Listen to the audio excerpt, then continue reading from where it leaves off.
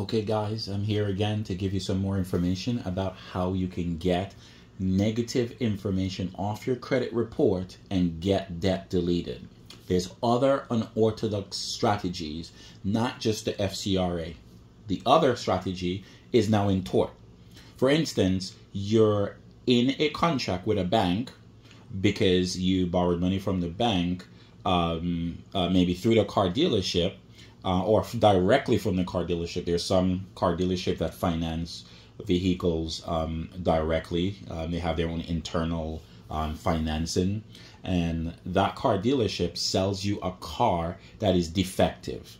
It's defective based on how it was made, manufactured, or it was defective based on its design, or it was defective based on they did not provide warning for certain things. Now you get into an accident, and because of that, you now default on this loan. And now there's negative information on your credit report. You can actually sue for strict product liability, meaning strict product liability is a tort that tells you, that gives you the right to sue because certain products or all products in the stream of commerce must be safe. There's an absolute duty to make it safe. So if it's not, even if it's through it's not through negligence, you still can sue. But you can also use that as leverage to get negative information pertaining to that same debt off your credit report if something happened, you were harmed from the product being defective, especially if the financier, the creditor, the bank, or the financial institution is from the car dealership who's financing the loan, or a car dealership associated financial institution that provided the loan. You can use that as a leverage to get negative information off your credit report, to get the debt deleted or lowered, and so forth. So those are little leverages that you have to get negative information off your credit report. So again, you have to talk to experts who understand how to apply the law in ways that are beneficial to you. So those little corner store credit repair shops that you go to, they would know about this.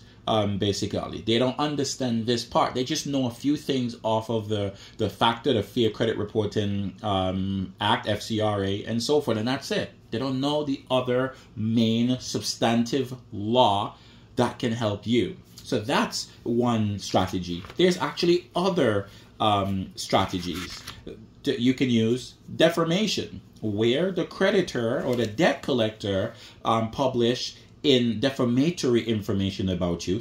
A lot of times they do, because they're using that as intimidation, harassment, in hope that it will make you pay up the debt. But you now can sue for defamation.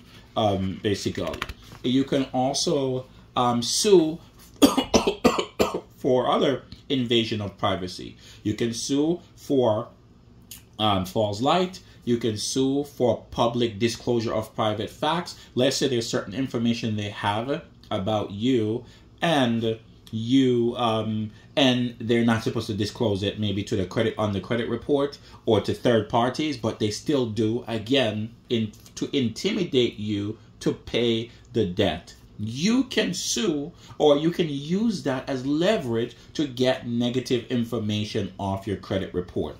Public disclosure of private facts. The other one is intrusion into seclusion.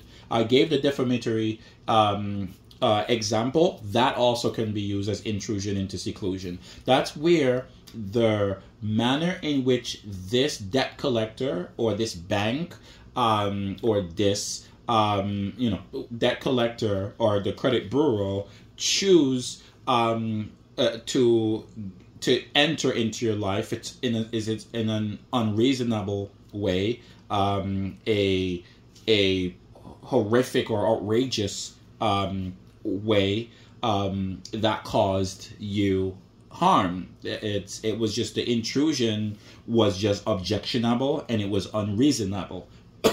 But they still did. Debt collectors like to use that strategy to force you to pay debt.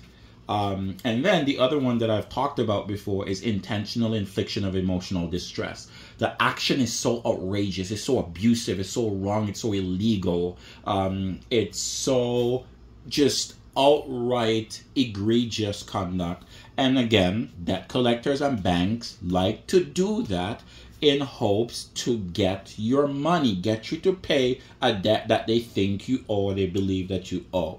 So these are strategies. When you get them violating your rights, you can use those violations as strategies, as leverage to get yourself out of debt.